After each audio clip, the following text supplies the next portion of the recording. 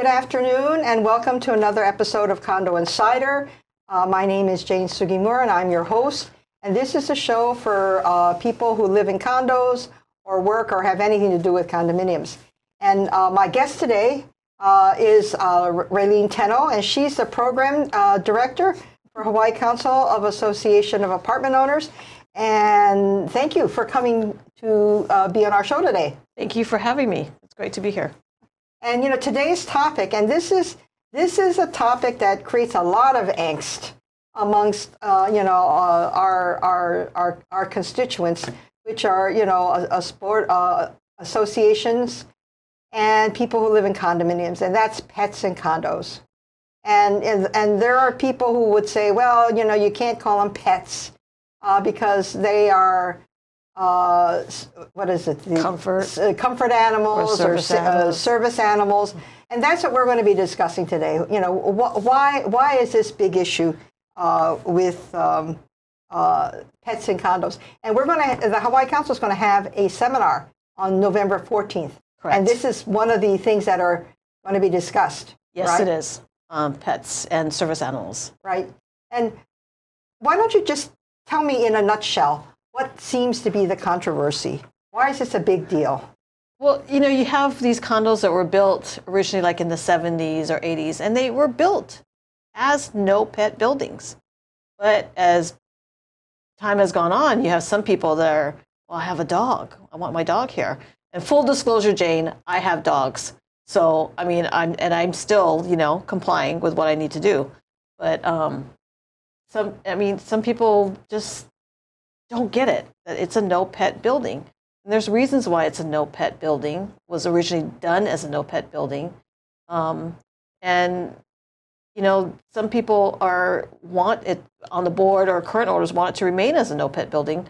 And then you can amend your bylaws. In some buildings, like my building, we amended our bylaws maybe 20 years ago to have no pets. Mm-hmm. And so that was by 67% of the owners at that time. Right. And so our building has a no pets policy.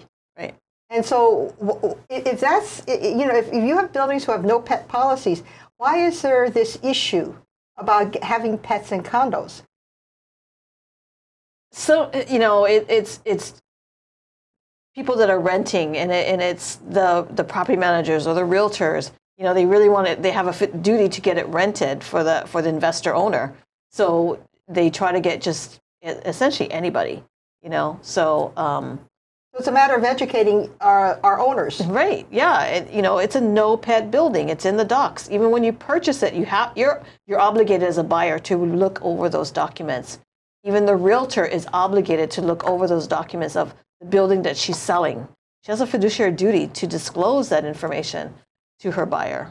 And there are reasons why you have a no pets building, because some people, when they decide to buy a unit in a condominium or rent a unit in the condominium, they ask questions, and some people on purpose look for buildings that have no pets. Correct. Right? Because they might have allergies. You have people who are afraid of dogs or don't want to live in a building where you have animals making noises, barking and meowing and whatnot.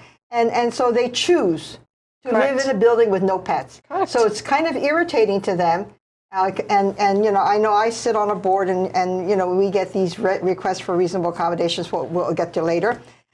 And it's very irritating. It's like, we are a no pets building. Why are we allowing pets in our building? It's very irritating. Yeah. And I agree. And I think there are enough buildings in town, right, that are, you can go to the Humane Society, they give you a list of pet friendly buildings, and you can go on the internet, and that's one of the things that are listed as one of the benefits of living in that particular building. It'll say we're pet friendly. Correct. Right? Correct. So people with pets, if they want to live in a condominium, it's not like they can't find buildings that are pet friendly. Correct. And so they should respect the fact that some buildings don't want pets, and don't look kindly on people who have pets and come into their building. And that's what I'm hearing from some people who ask for reasonable accommodations, and they think that, oh well, my neighbor hates me, or my neighbor gives me dirty looks. And it's like, well, we are no pets building. And so, that's, I think, to be expected. Because, the question to me is, why are we allowing these animals in the building?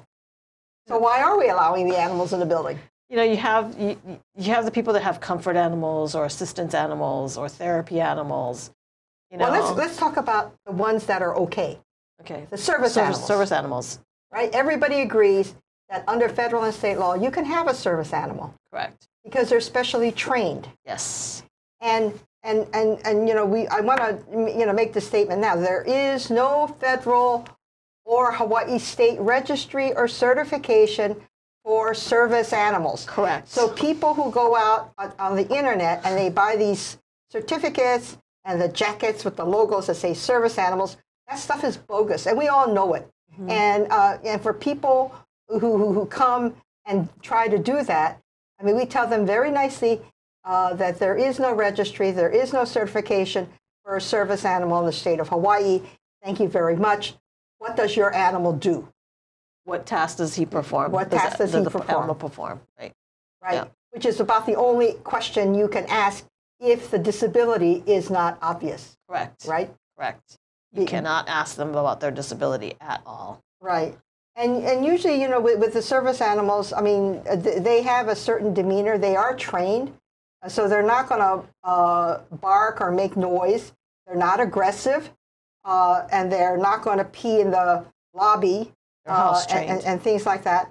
And so that kind of alleviates some of the concerns that people would have. But then you get this whole other category of comfort animals, therapy animals, and what is it? So where do these terms come from?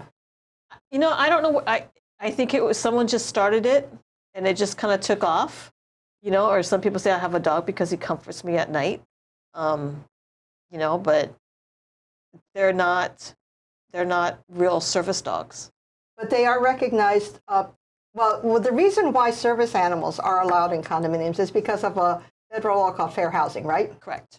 And fair housing basically says that you cannot discriminate in housing for persons with disabilities. Correct. And if a disabled person needs a service animal to assist them in their daily functions, then you as the association cannot bar that resident from having a service animal. And and this is very serious. And so I think everybody recognizes that the service animal is the exception to the no pets rule in a condominium. I think what people are having problems with is the other categories, the comfort, the therapy, dogs, and the assistance animals, because the definitions surrounding them are so vague.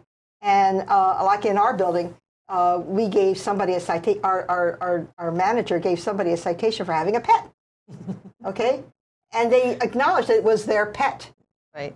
And then the next thing we know, we get a request for reasonable accommodation. Now, the animal has somehow magically become a comfort animal. Because a true service dog or service or pony, they're really supposed to even accompany you everywhere. They're with you 24/7. So if you go to work, the dog is supposed to go with you as well. So a comfort animal, people don't bring their animals into the workplace. Normally it's not allowed. Employers don't allow animals into the workplace. So if you leave it at home, it's not really a true comfort or service dog, So it's a pet. Right. It's a pet. And there are ways, and one of the, I guess, one of the challenges that associations face is there's an agency in Hawaii called the Civil Rights Commission. And the Civil Rights Commission is tasked in enforcing the fair housing rules. Correct. And one of them is discrimination in housing for disabled persons. And disabled persons, they under the commission's definition is much broader than the fair housing, right? Because the Civil Rights Commission allows for comfort animals. Which one? I believe it's opposite. The fair housing is more broader than the civil rights under the Department of Justice. Okay. Yeah, fair housing is a little bit more broader. Okay. Whereas Department of Justice civil rights section, it specifically talks about the service dog and having it, having your request for reasonable accommodation done by an authorized medical provider, not just a physician, not an eye doctor. Or in our case, a doctor who lives in Lincoln, Nebraska, right? Or a report that's maybe 5 years old, right? But, we as a board, we get these letters, and under fair housing and the civil rights, commission oversight, we are required to allow an animal, a resident to have an animal, if this licensed professional writes and says, basically, and I'm paraphrasing, the thing is, Jane Doe, who lives in your building, is my patient or my client. And this person has a mental or a physical disability, because they don't have to describe or name the disability under the fair housing. They have a disability, and this animal would relieve some of the symptoms of the disability, and we are requesting a reasonable accommodation to allow Jane Doe to have her assistance animal. That's the type of letter we get. And when we get that letter, if it's from a licensed professional, and if it's within 90 days, written within 90 days, and if they're in Hawaii, we basically have to say, well, okay, we approve that accommodation. But when in our building, and I know a lot of buildings who do this, when we send the letter to the resident saying, we've approved your reasonable accommodation, we put in there, because it's not a service animal, okay, we put in there, but we have rules about how you have to take care of your dog or your cat. And if you don't follow those rules and your animal becomes a nuisance, and in some bylaws or some house rules, there are even like thresholds. Like if you get 2 complaints or 3 complaints on the same issue, it constitutes, in other words, we get 3 complaints about barking, a nuisance. 3 complaints where the dog is running loose, not on a leash, right? So then it becomes a nuisance, and you will have to get rid of it. You can't do that with a service animal. We can do it with a comfort animal or an assistance animal. Right. The service animal, they're trained. They're specifically trained. And I believe it takes like a year to train a true service animal. And normally they're known, and they know to always be leashed. Right. And to me, I've been around service animals, and they have a certain demeanor. Yeah. They are very docile. They're usually when the person who has them, they're either when they're lying down, and they're under the table or under the chair, and they're very quiet. Right. You wouldn't even know that they're around, and but they act on commands. They are not aggressive, and so these are features that kind of are okay, and so people who don't like animals or might be afraid of animals, they're not afraid of a service animal, because a service animal doesn't show. It's not jumpy. It's just calm. It just really stays put. Right, and so I don't think the concern that is raised by people who live in condos is with service animals. It's this other category, and we'll be talking more about that other category, when we come back. But we're going to take a 1-minute break now, and then we'll come back and discuss the other category of animals. Okay. Hi, I'm Rusty Komori, host of Beyond the Lines. I was the head coach for the Punahou boys varsity tennis team for 22 years, and we were fortunate to win 22 consecutive state championships. This show is based on my book, which is also titled Beyond the Lines, and it's about leadership, creating a superior culture of excellence, achieving and sustaining success, and finding greatness. If you're a student, parent, sports or business person, and want to improve your life and the lives of people around you, Tune in and join me on Mondays at 11 a.m. as we go beyond the lines on ThinkTech Hawaii. Aloha. Aloha, my name is Duration. You are watching ThinkTech Hawaii. I will be hosting a show here every other Wednesday at 1 p.m. and we will be talking to a lot of experts and guests around sustainability, social justice, the future here in Hawaii, progressive politics, and a whole lot more. So please tune in and thank you for watching ThinkTech Hawaii.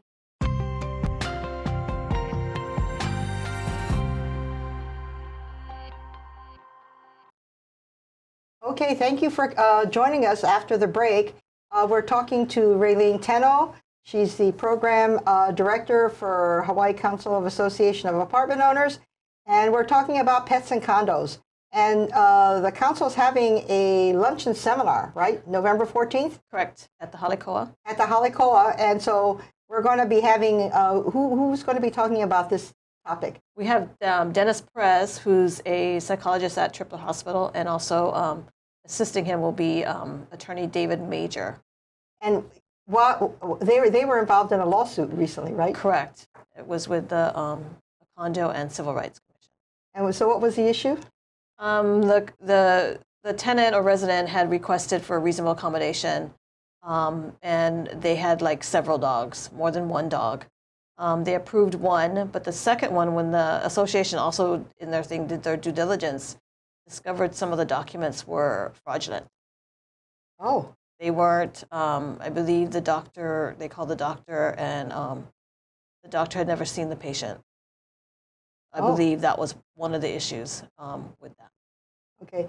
But, for the listening audience, this is, and we're talking to people who might be concerned if, people who, residents, come in with animals that are not service animals. Correct. Because that's where the problem seems to be. And, this is an issue that the board needs to deal with their association general counsel, because it involves a lot of legal issues. And so if you're upset or you think, well, geez, maybe we should call the doctor who wrote the letter and ask him a bunch of questions. But before you make that call to the doctor, make sure you call your association general counsel to make sure you're asking the right questions. Right. Because you could get into trouble. Yep. You can get into HIPAA violations.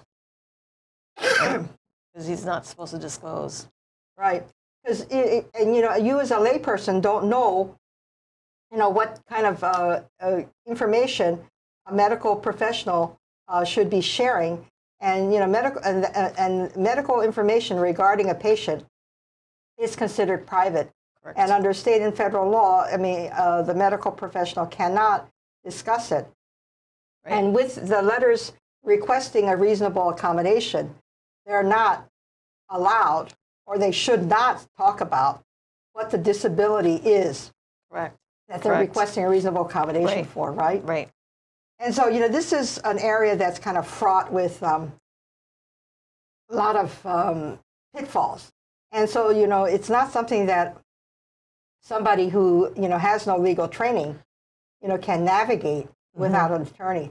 So they really should. Right. You really have to keep in tune with your attorney on this journey when it comes to animals and what your condo is going to do about this growing animal situation. Because the Civil Rights Commission, that's the boogeyman in the room, right? Yes. And the Civil Rights Commission is, it's a Hawaii agency, and one of their tasks is to enforce the fair housing rules, and one of the things that they do is they do investigations. Correct. They hold hearings, and they issue huge fines. Yeah. You can get hit for a fine for $25,000, and I can remember being in a situation like that with our building, and we turned it over to our council, and our council basically said, just pay it. And it's like, excuse me? But, we don't think that it's right. We want to fight it. And they said, well, if you fight it, then you're going to do it without the insurance company. And so we ended up settling with the Civil Rights Commission. But, it's hard, because they're kind of like the bully in the room, Yep. And even though, you know, we thought we didn't, you know, violate fair housing, there was this issue. And so rather than go to hearing, we settled. But, you know, the Civil Rights Commission is known for issuing huge fines. Yep. They're like worse than God. Huh? They're worse than a judge. I mean, you just don't fight them. Right. You really want to stay on that They can be very obnoxious, and but you know, and they offer, and and one of the things too is once they find that you go through settlement, they make you go through training. You know, so the implication is, well, you were pretty stupid before, otherwise we would never have fined you, and therefore, as part of the settlement, your people have to be trained so that you don't make these mistakes again. Yep. It includes even the managing agent had to be included in that training. Right. And so, you know, and I know with the Hawaii Civil Rights Commission, they do all-day training. Yes. Yes. It's, yeah. For compliance. Right. It's arduous. It's long. Right. But anyway, so this is why, you know, people, you know, if you're upset about the pets and condos, I mean, you want to make sure that your board discusses all the issues with Association General Counsel, and that you have a general counsel guiding you. First of all, you make sure your general counsel understands fair housing. Correct. Right? You need to, it means, and I it's unbelievable that in this day and age that there might be attorneys who represent condominiums that don't know that fair housing applies to condominiums. And the comparable law is ADA, which is the Americans with Disabilities Act. Right? That applies to commercial buildings. So the ADA for residential buildings is fair housing. And so that tells you that, you know, you have to allow certain repairs to be made to accommodate, you know, disabled people, and you can't discriminate, you know, based on protected class. Correct. There's all of these rules, and it's very, very complicated. And the fact that you might be living in a building that is a no pets building, but somehow has all these animals running around, you know, you figure, wait a minute, why is the board doing this? Why can't the board stop it? Well, it's a little bit difficult. Yeah, it's very complicated, and you really walk that fine line in trying to enforce it a lot of times. And what we were talking about, too, before the show, we were talking about maybe prospective legislation, right? Yes. And this is something that the Hawaii Council would probably be in support of. And one thing is to probably set some guidelines as to who can write the letters asking for reasonable accommodation. Because right now, it's a whole, there's really no guidelines. And like I was telling you, you know, we denied a letter from a dentist, right? We denied a letter from the doctor in Lincoln, Nebraska, and we denied a letter, I think that was 5 years old. And you know, so you know, I guess you know, for my association, it's got to be current within the last 90 days. The person's got to be a licensed professional in Hawaii. And they have to be treating the resident. Correct. They have to say in the letter, this is my client, this is my patient. Right. And this patient has a disability. And I mean, we don't care what the disability is, we don't want to know, but they have to say that there's a disability and that this animal is going to alleviate symptoms of the disability, and they sign it.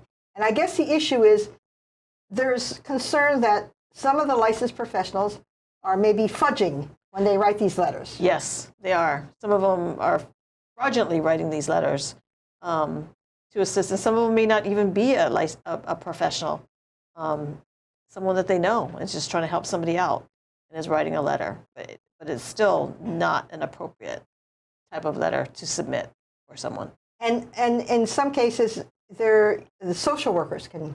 And I, you know, until a couple of months ago, I didn't even know that they licensed social workers. Right. But I was chastised, and I know now that in Hawaii we have licensed social workers. Licensed clinical social workers. Right. And when I saw one, I said, wait a minute, you know, this can't be. You know, so I called my friend who's a social worker, and they said, of course we're licensed. And So anyway, yeah, so, you know, you can get a letter from a licensed social worker. But typically that person should know you or have treated you at some point in time, you know, not just someone that you know, that's an LCSW, you know. It has to be someone that has treated you or is your case manager, you know, but even still, I would question whether they're really qualified because it comes under a mental health category. Right. And I think a lot of people, especially the people who grumble, who live in a no pets building, and then they see all these animals coming in, and when they're told, oh, we have to give them a reasonable accommodation because they came with this letter, and it's like, oh, but, you know, they lied, it's fraud, they probably never went to the doctor, they just paid the doctor $50 to write that letter. They don't have, you know, they don't have a mental or physical condition that where they need the animal. Right. And this is all bogus. And sometimes it is. I mean, I had someone that told me she needed her dog because the dog would tell her when she had an asthma attack. And I'm like, no, that really isn't realistic. Yeah. But, you know, I guess, you know, so that's why we're kind of looking at legislation, right? It is. To give us guidelines as to, because for those of us who sit on boards and we get these letters, it's like, oh my God, you know, it's like boilerplate. Here's another one. Here's another one. And then you have to figure out if the person is real, if they're actually licensed, if they're currently licensed. And a good thing about Hawaii is you can go online. Right. At the DCCA, and you can find out who's licensed and who's not licensed. But you know, still that takes time, and you know, it's like, why should we be checking? And you know, so we should be so there should be like a law that says who can write the request for reasonable accommodations and say what they have to put down. And if they're licensed, we need to have their license number. Correct. Set the guidelines on who can, who cannot. What it should contain. They're one of their clients or one of their patients should be the number ones on the list. I mean, same rules as, like I was saying earlier, when you get a handicap pass. There's certain criteria in order to get a handicap pass. Mm-hmm. You know, so same thing with a service animal. Should be the same type of guidelines. And so what would happen with this legislation? Would there be sanctions for people who issue these letters and they're not authorized? I really think it is, because they're licensed professionals. So they, I mean, just like an attorney, if they do wrong, they can end up losing their license. So this would be a violation standards against their license. Yeah, yeah. Same principle, same thing. So they basically, if you write the letter, then you have to certify and attest to the fact that the person you're writing the letter for is, in fact, your patient, and not somebody who just walked in the door and handed you $50 to write this letter. Correct. Correct. Because that's what everybody thinks. And, you know, we've run out of time. And so for those of you who want to follow this topic, come to our seminar on November 14th at the Halikoa, because we're going to have a professional psychologist, a licensed psychologist, you know, there talking about what can we do to address these issues that people have about pets and condos. So thank you for joining us today. Thank you, Raelene, for being with us. Thank you for having me. And please join us next week for another episode of Condo Insider. Thank you.